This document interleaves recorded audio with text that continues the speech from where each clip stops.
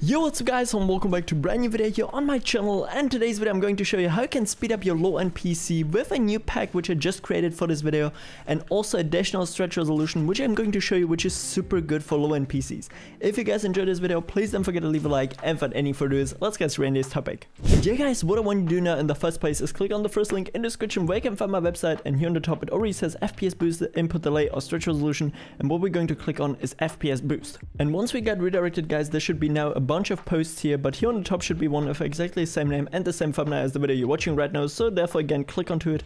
And once you get redirected here, just simply scroll down a little bit until you can find this download button, from where you can download the following pack, which is going to be called Speed Up Low End PC. Once you get it on your PC, just simply open it up guys, and in there now we have PC optimization, input delay fix, and CPU and GPU optimization. What we're going to do guys is first of all go here onto PC optimization, where we have a bunch of useful tweaks which are going to disable especially DVR on our PC, which is slowing it down especially on low end PCs. So therefore make sure to enable all of these tweaks. Just simply click onto it.